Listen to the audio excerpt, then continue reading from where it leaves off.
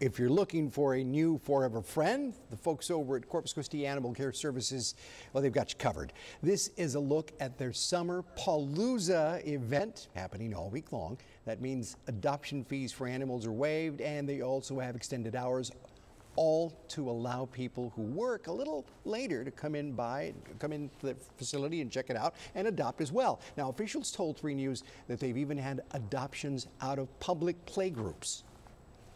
We actually had an adoption this morning, or earlier this afternoon, of a dog straight out of playgroup.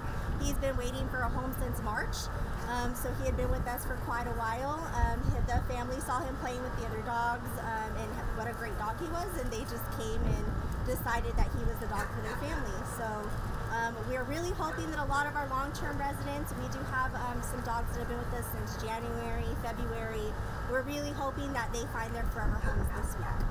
We hope so too. An awesome opportunity to help out an animal in need and even do your own part by volunteering. That information online at KIIITV.com.